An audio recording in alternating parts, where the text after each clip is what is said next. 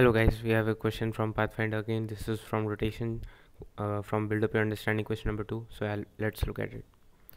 A thread is wound on two identical bobbins placed on a horizontal floor with their axes parallel. Radius of the outer flanges of the bobbins is eta times that of the inner spools. The midpoint of the thread is pulled vertically upwards with constant velocity u. If the bobbins roll on the floor without slipping, find the velocity of approach of their centers when angle between the thread segments become 2 theta.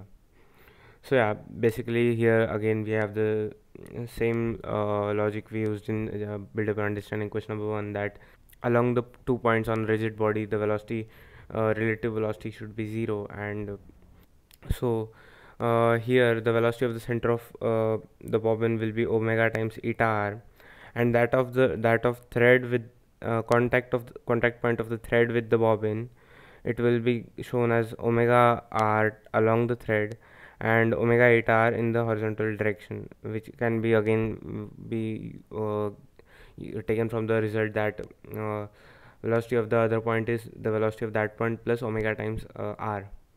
So from here what we get is the velocity along the thread of the 2 points should be 0.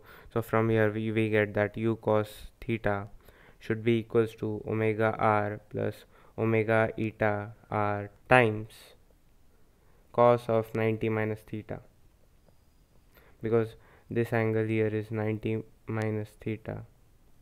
So from here what we get is u cos theta equals to omega r times 1 plus eta sine theta.